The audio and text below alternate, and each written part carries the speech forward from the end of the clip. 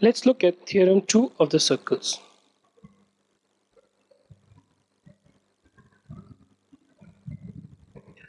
Earlier we saw that if two chords MN and PQ are equal, then the angle that they subtend at the center is also equal.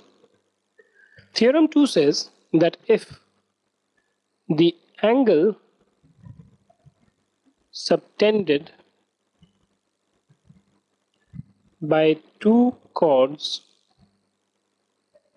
at the center is equal, then the chords are equal. So it's the reverse of what we learned in the previous one. This time we are told that this angle is equal to this angle, or angle POQ is equal to angle MON, right? And we have to prove that PQ is equal to MN. Okay. Now, one of the other criterias that you saw for congruency of triangles was angle side angle, which means that if two sides,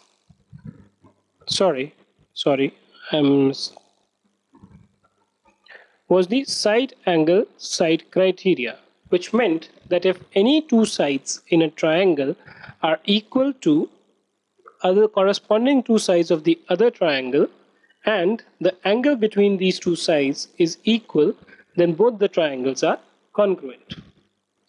Now let's take triangle POQ and triangle MON.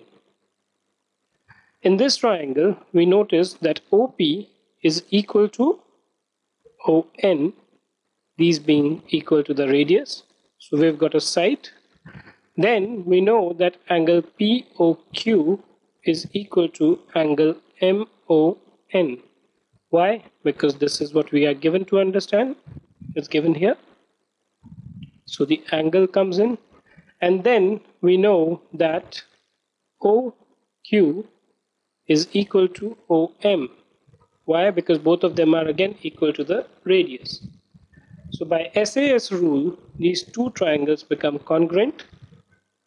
Okay, and if that be the case, their corresponding sides, which is what PQ should be equal to MN. Corresponding sides of congruent triangles. So thus, the learning in this theorem is that if the angle subtended by the two chords at the center are equal, then the chords themselves are equal.